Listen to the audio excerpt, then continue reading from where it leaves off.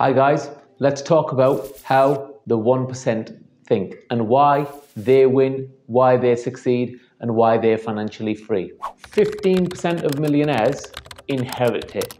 The other 85% make it themselves. So that means 85% were like you and me, where they had a normal family and then they go on to become millionaires. It's only a small fraction that inherit it or get it in some other way. I need a big favor. Smash that like button. Yeah, go on. Smash that like button. Are you sure you did it? If you didn't, smash that like button because that'll help Google decide that I am worth showing to everybody else and I'll owe you a debt. So guys, the 1% are lifetime students. So they don't just go to school, college, university, and then stop learning. You'll see that some of the best books in the world are written by older people. It's because they've constantly been learning and they constantly are learning. Don't just stop at college, university, or school. Make sure you are constantly learning. It's 99% of people who are not constantly learning, leveling up, improving their skills, they get left behind. The 1% are not conformists. They don't just settle for the trodden path. They don't just think, oh, everybody's doing that, I will go and do that. They think out of the box, as you might call it. So where a lot of people are thinking, okay, right, I want to solve this problem like this because everybody else is doing this. They're like, no, how can I solve this problem in a better way? How can I solve it more efficiently? The 99% are just wandering through life. They don't know what they're going to be doing in an hour's time or in the afternoon or tomorrow. You know, the 1%, they actually have a calendar. They actually write down, well, today at 1 o'clock I'm doing this, at 2 o'clock I'm doing this, at 4 o'clock I'm doing this, and in the evening I'm doing this. And by doing that, you will stick to it. And I can tell you that from experience because I used to go through that, trying to do all the tasks as they came along. But as soon as I wrote them down and started making appointments, I would get to those appointments and I would do those tasks on time. Because if I didn't, then I felt like, oh, I haven't done that.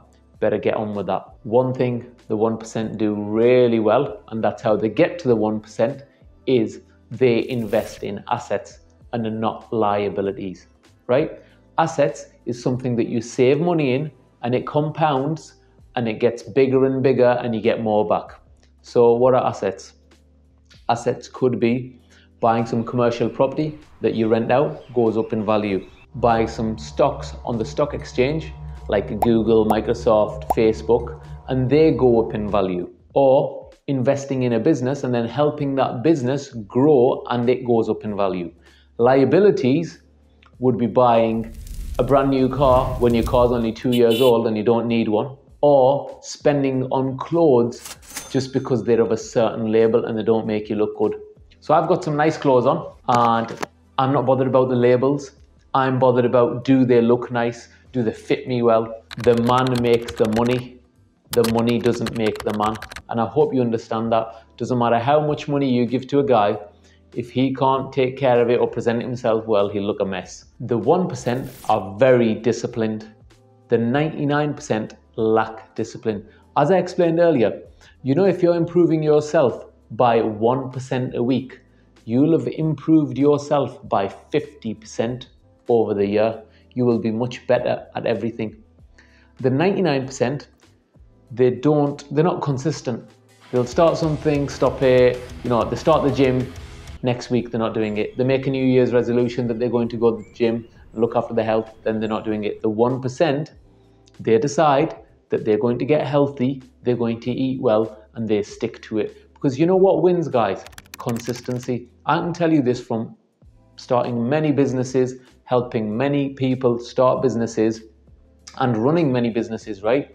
That every time that I've been consistent for years and years, at the end of it, the business has turned out to be great. So talking about consistency, make sure you've pressed that like button like you always do on all the videos. Also, the 1% are very flexible. What do I mean by that? Well, the 99%, they're rigid. They think, I'm going to do a task and I'm going to do it this way. I'm going to sell a product and I'm going to do it this way. And you know what? When the thing doesn't work, you've got to pivot, you've got to expand, you've got to think, of other things to do. So the 1%, they're constantly thinking, right, I've got this problem, or I'm doing this thing, that hasn't worked, I'll try this. That hasn't worked, I'll try this. That hasn't worked, I'll try this. Right, guys, thank you for watching this video.